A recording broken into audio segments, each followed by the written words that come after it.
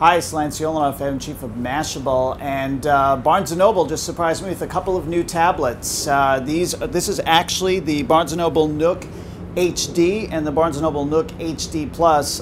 You might notice that the HD Plus is a full 9-inch tablet device. This is a 7-inch tablet device. They say they're lighter than the competition. They've got a 1.3 gigahertz CPU, a 1.5 gigahertz CPU. These things kind of cook along. They've also got profiles in them, which is actually new and interesting. I haven't seen that on other tablets. I like it. You hand it to Junior, he's got his profile. Hand it to Mom, she's got her profile. Lots of books as always with Barnes & Noble. They've also got a new video service in there, so you're going to get rented movies, streaming TV, TV shows and movies in there. They're good looking, they're interesting.